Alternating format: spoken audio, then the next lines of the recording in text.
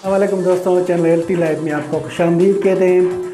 दोस्तों आज इस वीडियो में आपको बताएंगे एपीवाल के इस्तेमाल, उसके फ़ायदे की और उसके नुकसान की। उससे पहले आपसे गुजारिश है, अगर आप हमारे चैनल पर नए हैं तो हमारे चैनल को सब्सक्राइब करें और सब्सक्राइब बटन के साथ दिए गए बेल आइकन को क्लिक करें ताकि सेहत मेडिसिन के हवाले से हमारे आने वाली जो नई वीडियो हो वो आपको नोटिफिकेशन जरिए आगाह करें। दोस्तों बात करें एपीवाल की, तो एपीवाल जो कि एंटी एपीलेप्टिक दवा एपीवाल को इस्तेमाल किया जाता है सीज़र को कंट्रोल करने में, झटके में, दौरे में, मिर्गी जो कि एक मुज़म्मिन असाबी मर्ज जिसमें मरीज़ पर लर्जा तारी होती है, दिमाग की बीमारी जिसमें तवानाई अचानक मरीज़ के काबू से बाहर हो जाती है। उसकी वजह से इंसानी दिमाग में मरकीला का नुक्स होता है जो इंसानी जिस्म को मुतासर करता है और सबब की वजह से उसको दौरे पड़ना शुरू हो जाते हैं। झटके में बड़बड़ाना, भारी आवाज़ का निकलना, आवाज़ का अटकना, उसकी वजह लाचारी होती है, बेबसी होती है उज़वों की, मुँह की।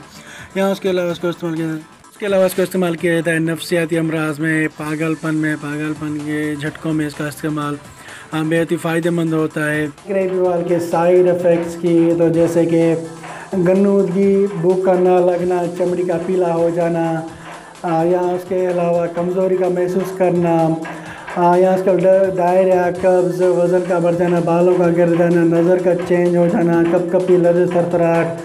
अगर आपको कोई भी सीरियस साइड इफ़ेक्ट्स लगे तो फ़ौरन किसी डॉक्टर को दिखाइए। या उसके अलावा हमला औरतों को या दूध पिलाने माओं को, या इसके अलावा 2 साल से कम उम्र बच्चों में एपीवाल का इस्तेमाल ना किया जाए। अगर किया जाए तो अपने मुआलिज के मशवरे बाद किया जाए।